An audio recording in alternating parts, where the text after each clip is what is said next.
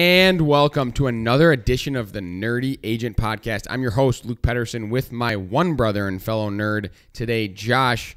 AJ is down in Miami watching the 4-0 and future World Series champions, Minnesota Twins.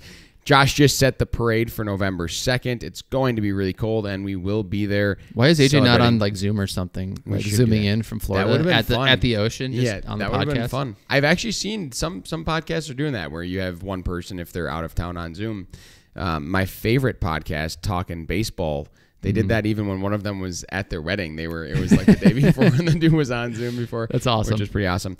Today we are going to talk about the inventory crisis in Minnesota and the nation, kind of how we got to where we are right now and where we think that we'll go from here. But to start, the Would You Rather of the week, brought to you by ChatGPT. If you haven't heard of ChatGPT, what do you mean? I made up this question. I made this up with my own mind. You highlighted the wrong line for the question that you... There we go. Would you rather live in a tiny house with no mortgage or a mansion with a 30-year mortgage? My first question is... So many questions. What are they worth? Caveats. That matters so much. Are they worth the same amount of money? I think that would be the best way to do that. Yeah, the tiny house has no mortgage. It's worth $50,000, and the mansion is worth $4 million and has a $5,000 mortgage on it for the next 30 years. No. I'm saying Tiny house for sure. Really? Because if you have no mortgage, you have no payments, so you can use all that money to add onto your tiny house and make it a big house. Yes. And now she has a. Haley wants to knock down the tiny house. It's on a huge lot. And then Haley's gonna refinance into a 30-year mortgage with her mansion. Is what's going on in that situation. So I would say it's kind of a question of like, would you rather not? Because we see this a lot with buyers, where I have conversations with them. They're like, we want to spend $1.2 million, and you're like, do you really want to? Just because you can doesn't mean you necessarily should, right? So I've always been more in the camp of I'd rather have a smaller mortgage payment each month, if not no mortgage payment each month, and live in a house that I'm comfortable in versus one that has every potential bell and whistle that I could ever imagine and have to deal with feeling like I have a massive mortgage payment each month. So personally, while the question has a lot of open-endedness to it, I would pick the no mortgage over the 30-year mortgage and not live in the perfect house. I'd rather just live in one that I'm comfortable in. Yeah, I would say it would depend on the payment for sure. If I was comfortable with the payment on the mansion, I'd probably prefer more space than a tiny house because tiny houses are really small. However, I am now saying... How tiny is a tiny house? And how big is a mansion? Because I don't want 5,000 square feet. I don't even know how I could live in it. It'd be awful. We have a 1,500 square foot house right now, and I don't ever go in the basement. So I don't know how that would work. However, a tiny house, guys, they're really small. Like I have someone buying a 700 square foot house right now, and it's really small. Yeah, it's an apartment. It might be a little bit difficult. Yeah. So we have 2 tiny houses and 1 mansion. I mean, I couldn't probably live in 700 square feet with my 2 children and my wife. There you go. So that's an issue. Yeah. So now so I'll do what I do already, and I would buy a smaller house than a mansion and live in a more comfortable mortgage. That's not what ChatGPT is. Let's get into the inventory crisis this week. So just to start, tell the listeners what we mean by inventory crisis, kind of what's happening within the marketplace. Yeah, I mean, obviously there's a lot of headlines about housing supply and it being at just really low points. We've been talking about this for a number of years because it's continued to just kind of come down. So what's crazy to look at, especially in our local market, so I can put those stats out there, but also just looking at kind of the national market. If you go back to 2006 to 2008, and I tell every buyer this when I'm at my buyer consults, we had 30 to 40,000 homes on the market in Minnesota during that time frame. On average, that was about what we have. We are under 6,000 homes now. So if you think about that, we have lost 80+% of our inventory.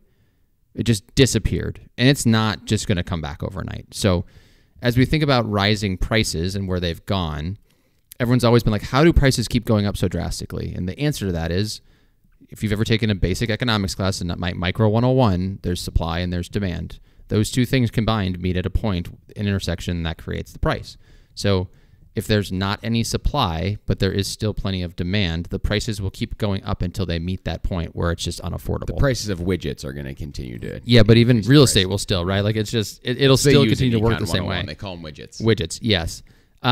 But so like right now we have under 6,000 in Minnesota, but if you go back to even 2019, that number was over 12,000. So pre-COVID, we had twice as much inventory as we have right now. Nationally, it's playing out about the same way, where there were about 1.2 million homes for sale in 2019. That number is down to about 550,000 nationally right now. So a lot of things have happened, and we'll kind of talk about maybe what has happened to create this. And obviously interest rates being high right now has created an affordability challenge. But like I mentioned, just the lack of inventory out there has kept markets competitive, have kept prices high.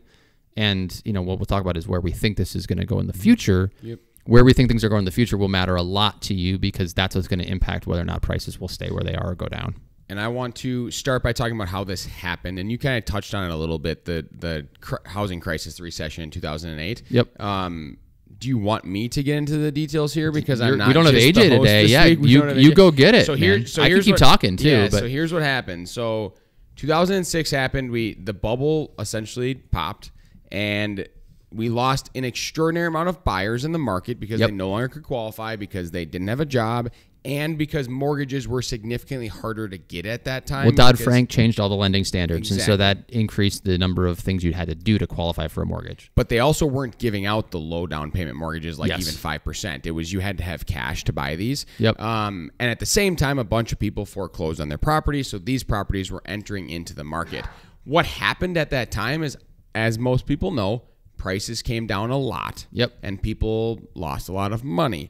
Now, there's two ways to go about this. I know I'm going to have you touch on builders, but the first thing that I want to touch on was when prices came down a lot, and the people that still had money saw these prices and they went, "Oh man, I can mop up right now, and I can buy a bunch of property. I can turn these into rentals, and I can do really well." And so you saw, especially I would say from a national landscape, again, we're in the Twin Cities area. We're not experts on different states. In Minneapolis specifically, a bunch of investors Cleaned up, made their career in the crisis, and they bought a bunch of properties. And that was the initial, I would say, outside of builders, which you'll touch on, that was the initial kind of pulling back of inventory in the Twin Cities market, was all these investors buying these properties. And they hadn't really, up until like 2018, 2019, they hadn't really sold them. I think that there's been maybe a little bit more of that, but they're really just not putting them on the market. They're just holding the properties now. Right. Yeah, and then the other thing we talk about, and as we talked about supply and demand, the important thing to think about with supply and demand is it's about like net supply increases. So people are always like, well, if listings just go up and people just sell their houses, this will get better. It's like, well, no, it won't, because unless those people sell that house and either move to another market, die, move into a renter position, or buy a new construction house, there's still a net zero when it comes to the supply problem. So because they add one supply, but then they also add one demand because they're also buying a house. Exactly. They're not exiting on an off ramp and just getting out of the market. They're selling a house and they're buying a house. So they're just kind of like exiting and then they're getting right back on the freeway. So you're still going to have a lot of congestion there. The other big thing with that is to help people get into new construction houses. That creates net plus one, right? So you sell a house to a new buyer, you buy a newly created house. We have a fix for the problem, right? We're creating more supply in that sense. But the builders have gone through a lot in the last 20 years, right? So think about 2008. Market went really south. A lot of people lost everything that were builders that had invested in that time frame because things have been going up, up, up, up, up. Builders have been buying up land. They were investing. They're doing all these things, and then the market goes to nothing. Well, they were building rapidly, too. And they lost everything. And so coming out of that, the builders have been far more conservative since 2008 in their ramp-up period back up to some sort of normalcy. They started to ramp up faster into 2020, and the builders were looking really good in 2020, and then COVID happened, and then that created an immediate panic of, oh gosh, this is going to happen again. The market's going bad. Let's slow down building. And then the supply chain stuff on top of that during COVID was an absolute nightmare. So build times got postponed, pushed out. Costs started going way up. So if you remember back to like lumber doubling and tripling. So builders were really nervous because you can't, if you're trying to price out a house in 6 to 8 months, but lumber is doubling, how do you truly price that out properly and end up making any money on the back end when you don't know where supplies are going to go and when they're going to get there and how long it's going to take? And then all of the, impact to the construction crews too. So it was a huge mess that created even more of a dip on the supply side. Now, coming out of that, they started ramping up again, and then the market kind of turned south in November, December this year, and interest rates have gone way up through the roof again. And so builders are once again nervous. So if you're not creating new supply because there's no stability in your market, you're going to continue to have this problem with supply in general. And the builders today are significantly less likely to ever ramp up, and we'll talk about the future, but ramp up fast enough to catch up to the current demand, because they're always so significant. Well, and they're always a little bit concerned, like, hey, well, we're doing pretty well. I'm not going to leverage myself too far just in case. Yep. Even if there's nothing that shows that anything's going to happen, they're still kind of like, yeah, I'm going to be a little careful. And then the second something happens, rates go to 7. You heard, I mean, when that happened, you did hear some of these bigger national builders pulling out of billion-dollar land contracts because they just didn't even want to risk it. When they actually probably would have ended up making a decent amount of money this year. They've done really well. They went with those contracts, but they would rather be afloat and still building houses than even take that risk. Well, and remember when we did the builder index? Yes, I wonder as a podcast. That was like 3 months ago. But at that point in time, the builder index had gone from like an 85, which was like a historic high, to I want to say like a 48 in a span of like 2 months. This was like back in November, December, and the builders basically went from like, things are great, things are awesome, to, oh my gosh, this is the worst it's ever been. The market's falling apart. They were selling off all the, we cleaned up at that time. We had new buyers buy new construction. They were selling off all their spec homes that they'd already built. And they were giving awesome interest rate deals. Incredible incentives, just trying to get rid of them. And so if you had a buyer in November, December, we had a lot of success just buying built up homes from some of the national builders. But now it's not the same anymore. So I've had like a couple clients where like, we get a free basement, even on a new build that they hadn't even negotiated. Yeah. Now you can't get any of that stuff because the market's looking good again. But to Luke's point, they're not going to just ramp up rapidly now because there's still so much uncertainty and there's still so much that's bit them in the past. And they would probably rather, I don't want to speak for them, they'd probably rather build houses in a inventory crisis market.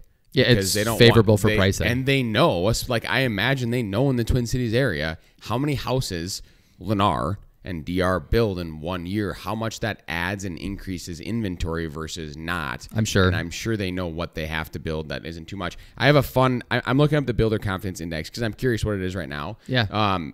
Can you guess what it was on January 31st of 2009? 2009? Yeah. Oh, gosh. No, not good. 8. I was going to say like 40, but 8. 8? 8. Yeah, so that's the lowest it's ever been. And then we hit, so we got up to... This is an index of 1 to 100. So imagine if everyone said, like, how are you feeling 1 to 100? And you're like, I feel an 8 today. Not good. Not good. I feel like I'm no longer going to build houses. Yes. Right before, so... It's like what the Timberwolves felt after that loss to the Blazers. Yeah. March 1st, 2020, 72. April 1st, 2020. 38. 30. Yeah. 1 month. COVID freaked everybody out. And then by October of 2020, we were back to 85. Yep. And then we fell off a cliff November 2022. Yeah, it was. Well, we got on December 1st, 2022, we got to 31. Yep. And then now it's probably back up again to 60, 70. It doesn't have the new year. So I'd have to find that somewhere else. It'd be interesting to know if we're back up in the 60s. I bet we'd probably be around the 70 point right now. Yeah, I'd have to find that. That's my guess as well. But the builders do play a big role in what that's going to look like moving forward. The other major problem. There is one other piece here. So the interest rate component, right? Mm-hmm. The disparity between interest rates is one of the largest reasons why we have a problem right now. So I tell a lot of my buyers when I'm meeting them for the first time, this is something you should steal and take, because depending upon who you're talking to, your conversation at buy and call and settle about how the market is really important. If you're talking to someone buying in the first-time home buyer price range, wherever that is for your market, but I tell people in ours it's like 300 to 400,000, you're still going to be up against a lot of competition, because the buyer pool that you're up against is people that are choosing between buying a house for the first time or renting. Rent has risen rapidly, and so even with rates at 6.5%, you're probably still looking at your options going like, I might be better off buying, so I'm going to get in the market. So we have a lot of buyers, so a lot of demand for that range of price, but we have very low supply. And the reason we have very low supply is because the people who own those houses in the 300, 400,000 range, they can choose to do a couple different things if they want to move. They can either stay, right? Because their alternative if they sell that house is to take an interest rate that's sub 4 right now in almost every case and go to 6.5. So you move from 300 to 400,000 to 400 to 600,000, somewhere in there, maybe even higher. And your payment just goes crazy. It's a drastic increase. Right? And we've had a number of buyers that fit that like move up category, right? And most of them have been really slow and tentative. I've had some that I've been working for like a year and a half. And there's like with interest rates, like I had one guy tell me, he's like, my payment on my house is $800 a month. The change in payment to go to like a $700,000-$800,000 house, like what we're looking at, $3,000. He's like, it's a vacation every month. Yeah. Every single month I could go on vacation if I just choose to live in this house. And I was like, it's a fair point, right? And so they're not selling those houses. They're just sticking around. So you have a lot of buyers trying to get into that range, but you have no one trying to sell those houses. The other thing that's happening is if you want to move out of that house, that $800 a month mortgage, you can buy your $700,000 house, but instead of selling the other house, you just keep it and rent it because your mortgage is $800 a month and rents have gone up rapidly because interest rates have gone up rapidly. Some of the cost of what your mortgage payment is going to be on the $700,000-$800,000 exactly. house. Yep. Rent it for $2,500 and you're making $1,700 a month that you can then throw at your new mortgage payment. You can survive that way. So there's a lot of reasons why people aren't selling these starter homes, but why buyers are still invested. So if you're talking to clients in that range, I always make sure they know market's still competitive, even though rates are high. If you're talking to clients in the 550 and above, in our markets, like 500 and above is the move-up range, that market's less competitive because of the scenario I just described. The people are not moving into that range because they don't want to give up their interest rate at the lower side. So the interest rate disparity, that's the one word I would just call it, is like the gap between where people's rates are locked in and where they'd have to go to, is the other major component driving this inventory crisis. And so moving away from kind of what caused the inventory crisis, where do we think this will go from here? Like in 10 years, which is hard. I know we don't have a crystal ball. I don't even know what's going in 1 year. Yeah. Well, I can tell you in 1 year we're going to be about the same months. It's not, yeah. So like we're losing, I mean, we're looking at listings every week. And new listings in our market are down, 30% right now? 30 to 40%. So even up to 30 to 40. Same week last year. And last year was bad. It's like we keep losing 20 to 30% every year compared to the prior year. Yeah. And it's just bad. Our inventory levels are about the same as they were before, but that's because we're losing a lot of new homes. So the stuff that's just sitting out there is the bad options that no one wants. And we have lost buyers because the sales in the Twin Cities market are going to be down. Pendings are down about 30%. 30% as well. So we're kind of in the same market with 30% less sales. So there are less buyers as well. Or you could just say that because the houses that are available are so bad, the buyers that are out there are just like, I'll pass. Yeah. You know, like there's just nothing for them. So I do not have an optimistic outlook on inventory in the short term and really even in the long term. I think builders are going to continue to be conservative because they've been burned too hard in the last 15, 20 years. There's some money to be made on their front by continuing to operate, but I think they're going to ramp production up slowly. I don't think you're ever getting back to the pre-2008 levels of building.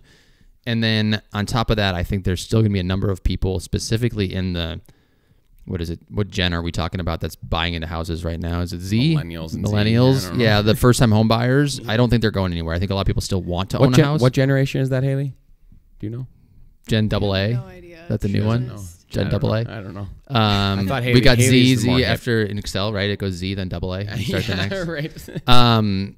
I just think there's going to be a lot of people still opting into buying. I think people that own real estate are going to keep owning. I think the disparity in interest rates, because I think interest rates will come down, but I don't think they're going to come down far enough where you're going to suddenly be like, well, I'm at 3 and now 5.5 seems fine, is going to continue to increase the rental market. I think the issue that we're going to run into, especially in the next 10 years, which I don't think that we fully realized in the Twin Cities market right now, are if rates do get to 5.5, how much a current homeowner feels good about getting a second mortgage and doing an addition onto their house. Something I'm considering right now. Exactly. So I do think in the next 10 years, we're going to see more additions than we've ever almost seen in this area, in my opinion, because they will say, well, I'll just keep the 3%. I'll get a second at 5.5 and the payment's about the same. I do like the area. I can live in the house. You know, it makes sense to me. And so I think that's going to be interesting to see where that goes. But I agree with you in the next 10 years. I mean, and AJ's not here. He would have loved this conversation, I think. Yeah. But we talk a lot about He's also considering addition to his house. Exactly, and we are too. Yeah. And so the thought is we might be in an inventory crisis for the next decade. I don't see a way out at the moment. I don't see a way out right now either. That's the problem. And so the only ideas I've been like, what could get us out of this? How do we get out of it? That's the question. So one random idea, and I'm spitballing this. I have no idea how to do this, but if there was any sort of way to create interest rate parity, so like can you buy back the interest rate as a lender and then lock it in for a period of time? So basically I write you a check for $10,000 and then your interest rate goes up by a point.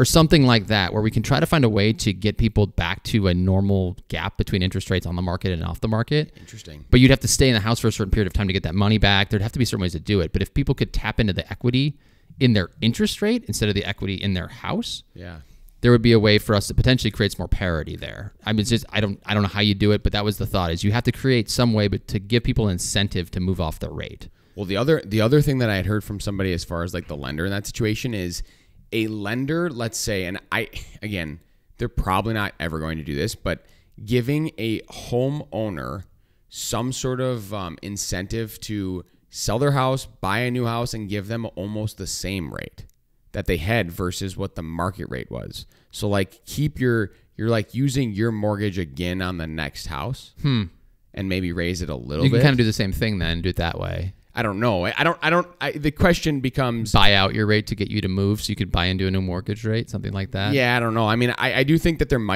I do think there's possibly some opportunity on the lending side of things to be creative as far as that goes. But there's a lot of selling of the loans on the secondary markets, and their margins, if you give someone another 3.5 and then you try and sell it, your margins are going to get smashed when the prevailing rate is 5.5. So you're going to just lose money anyways, is my guess. Yeah. Unless you're holding that. Yep. But if the whole point is to make them sell, right? So if they're holding it, then. But if random CMG, let's just say, who is typically one of the more they hold these loans, says, hey, if you have a 3.5% rate and you sell your place and you keep it with us, we'll change you to a 4% rate on the new house, and then they get the closing costs and kind of all that stuff as well. Figured out. And they were going to hold that loan anyways. So they do better because they moved to 4. I don't know. Is there something that they can do that? I don't know. I don't know enough about the lending landscape. We should have a conversation with our lenders and then come back with a crazy lending ideas podcast. It'd be cool. I do think that there might be some opportunity for that as well. Yep. The other thing I had was like governments getting involved, right? Yeah. So you're already seeing this in Minnesota where they're trying to limit the amount of single-family investment properties people can hold. I don't know if they'll have success doing it, but if there's any way they can kind of try to create rules that don't allow the current problems to continue to perpetuate on the government side, that'd be the way you could kind of figure out how to create more housing supply, right? So, we own single-family rentals. In doing so, essentially, we're hurting the supply in those markets because we are holding more than one house and more than one, people want to get into those markets. Maple Grove recently said that they are not going to issue any new rental licenses. I think that's up this June or July for review. The thing is, though, all these cities, though, what they're saying is they basically don't want BlackRock coming in and just buying up 40 houses. That's what they're concerned about. They're not concerned about me and Luke buying 3. No. But if there's enough me and Luke's buying 3, it still perpetuates a problem. It can. I mean, we have and BlackRock doesn't really want to buy a bunch of Minnesota real estate. Let's be honest. There is that one company in North. We should actually. That'd be a good podcast to go over that article. There's a company in North Minneapolis that bought a bunch of properties, did a horrible job managing them, and then got fined a bunch of money. And that happens with investments, and that's bad. But we do have like someone on our team as a past client who lives in Maple Grove. And they were gonna live there for like a year or two and then move out and rent it, but they can't because they don't have the license. So I had a client I sold his house because he wanted to move it into a rental. I was like, dude, you can't do that. Like they won't let you. But that helps. You had to sell it. That does help the inventory situation, I suppose. Yeah. To an extent. I also think from a government perspective, I don't know if you had this on your mind, but I do. In the past, they have done. In demand crisis situations, they've incentivized buyers to purchase houses. Yeah. Could incentivize sellers to sell houses.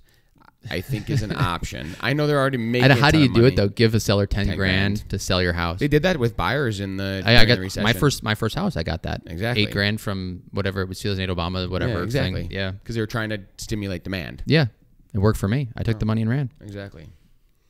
Script of the week. Script of the week. Let's talk about. I'll throw this at you. So, I'm just gonna say you're with a client and they're just a little bit confused. They're saying, why is it so competitive? Why are there no houses on the market when all the headlines are telling me, this is supposed to be, inventory is supposed to be increasing because rates are super high, and yet every house I see is in multiple offers? That's a good question. I kind of already answered it, didn't I? Well, that's what the script of the week is. It's just summarizing everything. Yeah, I'd say... Josh's first script of the week, by the way. I've done one before. Well, right? Not many. AJ usually gets them. So yeah, because I had that conversation. I had 2 buyer consults with new buyers in the same range, 300,000, 400,000 on Saturday actually, and so I had this conversation with both of them. So I would say depends on the range that you're in, right? So, but the price range you're shopping at, assuming you're a first-time home buyer, a lot of what's happened in the last few years has created a number of demand, quite a bit of demand still in the marketplace for people that are like you buying your first house. Because as you think about your alternatives, you could either be renting or you could choose to be buying. Renting has gotten very, very expensive, so buying still looks like a pretty good option, even though interest rates are really high right now. So there's a lot of people like you still looking for their first property that look at buying as an advantageous situation opportunity. The problem we have is on the supply side right now. So if you think about it, the people that you'd be buying from that are selling these houses have an interest rate at sub 4% because that's where rates were back pre-COVID and during COVID. And so their options are either to sell at that 4% or below rate and then move up to a 6.5% rate, stay in that house, or choose to just rent that house out and then buy their next house. And so because of where the rate disparity is at the moment, there's not a lot of incentives for them to go anywhere. And if they do go anywhere, the incentives are set up so that they would rent versus buy. So we're not seeing a lot of people just selling their properties.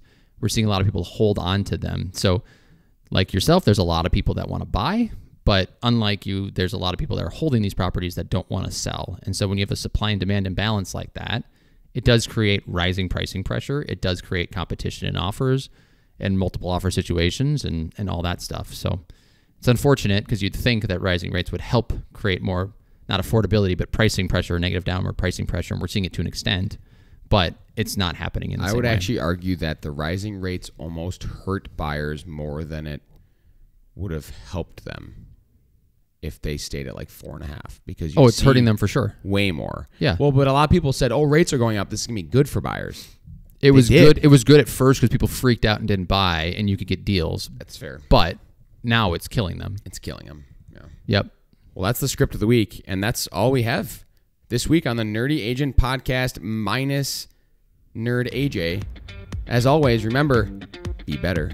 Bye.